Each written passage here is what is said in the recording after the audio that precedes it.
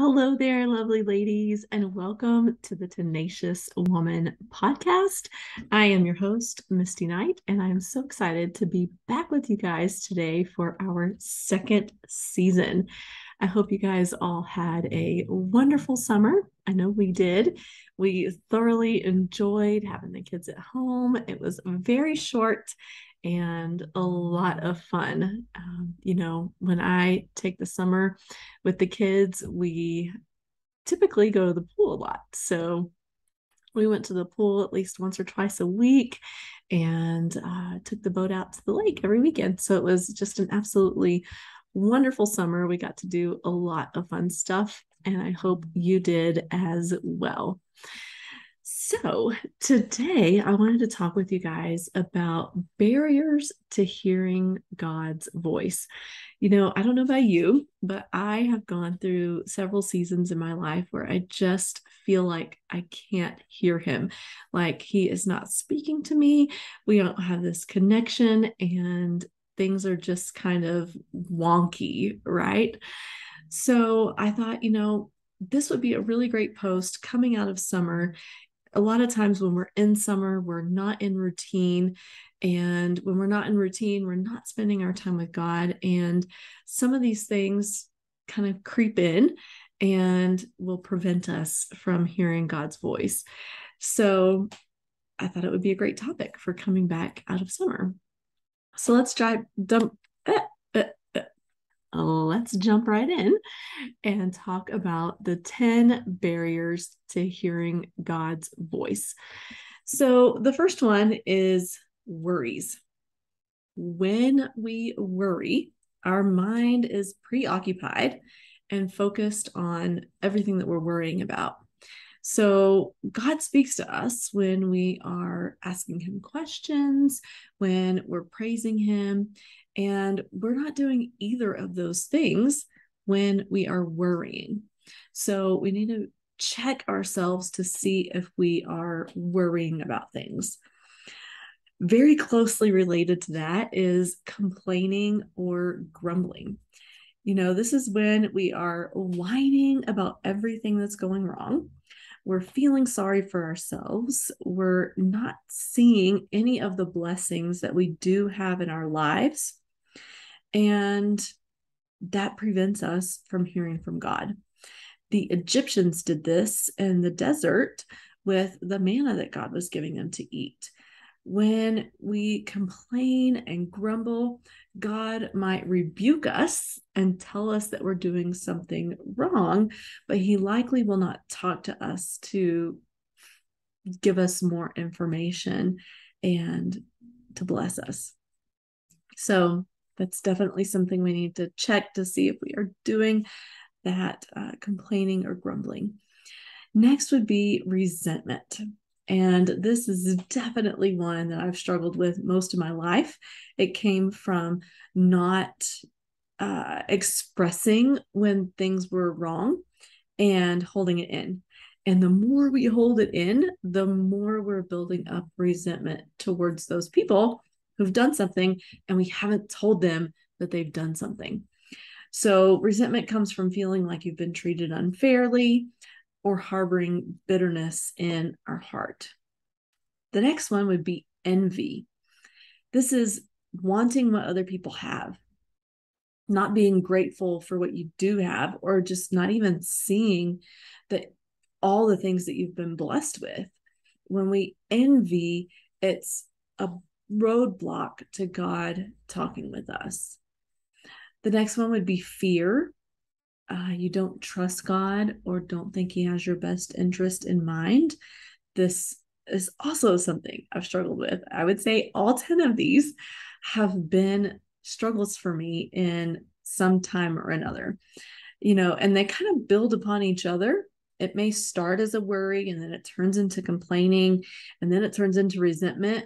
And then we envy other people who have what we don't want to have or what we want to have. And it just keeps moving on from there, right? It kind of builds up and works into these other things. So it makes sense that we would have experienced more than one of these. But when we talk about fear, a lot of times we know that God is good and that he has our best interest in mind. And we believe that he has created everyone for great purposes, but maybe it wasn't just for me. Maybe it just wasn't for me. And that can creep in. That's a lie of the enemy that creates that fear within us that maybe his promises are for everyone else, but not me. The next one would be weakness. You think that your prayers aren't working, or that blessings or answered prayers and hearing from God must be for everyone else, but not for you. So, really closely related to that fear, but a little bit different in that we just are weak. We don't believe that we are enough for those things to happen. The next one would be conformity. Oh, this one hurts, right? Living the way that the world lives in contradiction to the Bible and not repenting or seeing a problem with it. So, a lot of times we may see that we're doing something wrong and we realize that we're doing something wrong. And then we repent, but we still struggle with it. That's not really what this is talking about. This is talking about living the way that the world lives and not seeing a problem with it. So, for me, it was smoking and drinking and cussing and doing all of those things and thinking that it wasn't a problem. And so over the years, God has been showing me that these things are a problem, and now it's time to work on it. The next one would be vanity, being worried about what other people might think of you or how you might look. If you become that Jesus freak that's always talking about Jesus, or being a goody two shoes was something I heard a lot growing up.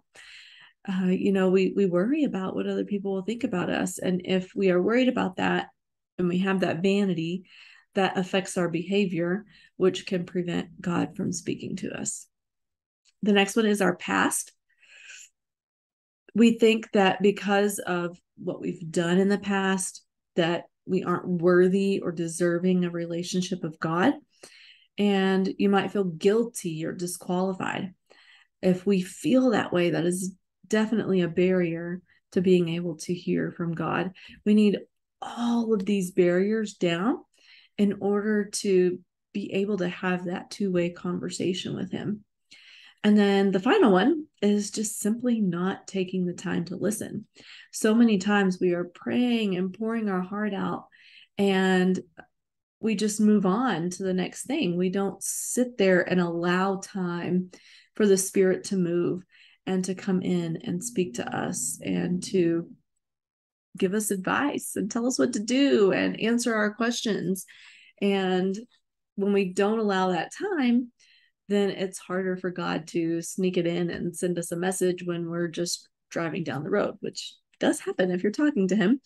But we need to allow that time in our quiet time to allow him to move and to speak to us. So many of these things are negative emotions, and they tend to be pervasive, meaning they run deep and they're hard to just turn around and flip upside down because it's a symptom of a deeper wound that we haven't healed. And that could be from an abusive parent, an abusive ex, or maybe even just a harsh word that was spoken to you that cut you to the core. But all of them can be healed. And I share with you how to heal these wounds, how to hear from God and become all that you were created to be in the Tenacious Woman Blueprint.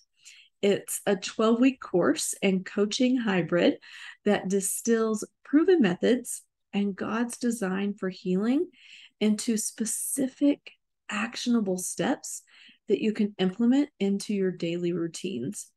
It's designed to help you quickly and permanently unpack all your trauma baggage, rebuild your self-confidence, and move forward in life so that you can accomplish all that God's created you to accomplish.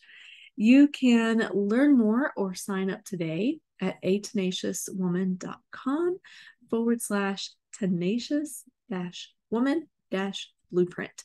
You can also just go to the homepage at atenaciouswoman.com and scroll down to the Tenacious Woman Blueprint. Registration is open for the next couple of weeks, so head on over there and join us before it closes and we start that 12-week program. I love you guys, and I hope you have a wonderful day.